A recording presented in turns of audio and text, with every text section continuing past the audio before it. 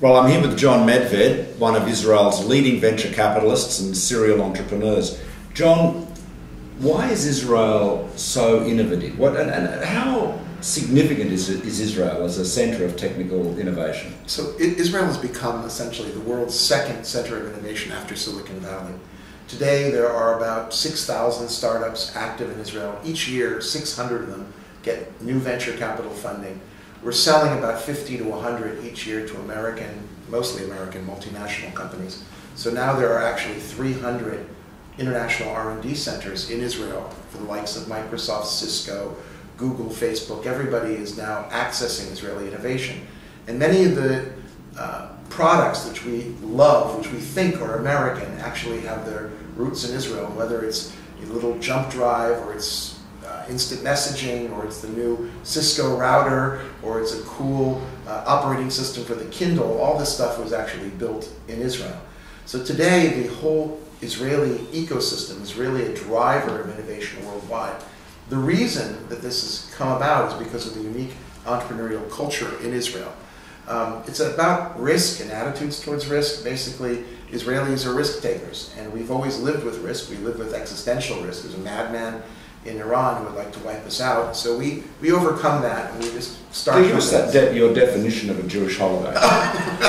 There's a joke, an old Jewish joke about what is a Jewish holiday. It's they tried to kill us, they didn't succeed. Now let's eat, and that sort of conveys a message about what it is to be Jewish and to basically overcome adversity. In other words, there have been people from Pharaoh to Haman to the Cossacks who chased my grandparents to the Holocaust, and yet that hasn't stopped the Jewish people from going forward. But you made a point when we were talking earlier that on test scores, Israeli students are no smarter. Absolutely normal. Absolutely normal. And you guys are getting bent out of shape about students in East Asia beating you on the OECD. They're beating most everybody. So you think the big difference, the secret sauce in Israel is essentially a cultural one, it's a mindset. Absolutely, and that's an attitude towards risk, which means take the risk. If you build a company and you fail, good on you. Okay. In other words, one of the secrets of being a venture capitalist is your chances of success.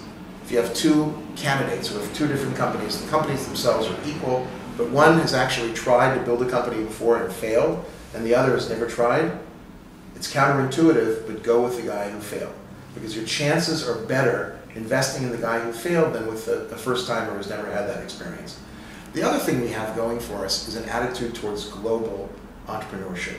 Israelis from day one get on a plane and go somewhere else. They don't want to be the biggest in Israel. They don't want to be king of Tel Aviv.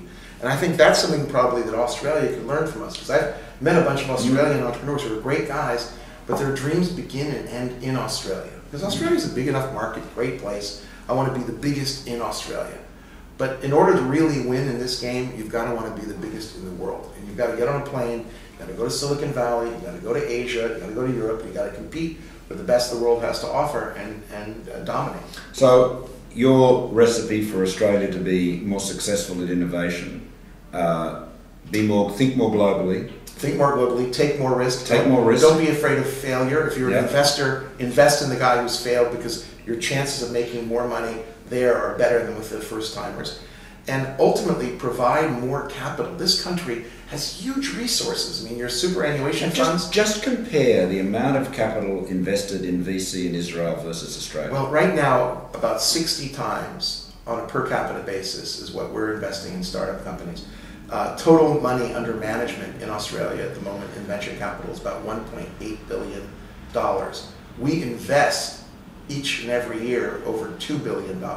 So the actual money that's under management, only 5 or 10% is actually invested on an annual basis. Wow. So about 20 times the numbers that are actually being invested here are what we're investing in Israel. And when you adjust that for population, since we're 1/3 your size, it's about 60 times. Okay. So there's actually good news here. There's a silver lining, which is that the situation of Australia today reminds me a lot of where Israel was 15 and 20 years ago. We've had a tremendous run. It was a wonderful thing to get involved in the early days of the Israeli tech business. And if you can now get involved in Australia, which I fully intend to do, I've made my first investment here, and we're now looking for more in a big way. I think that the next 10 or 20 years are going to be great, and it's all up and to the right. Great. Thanks, John. My pleasure.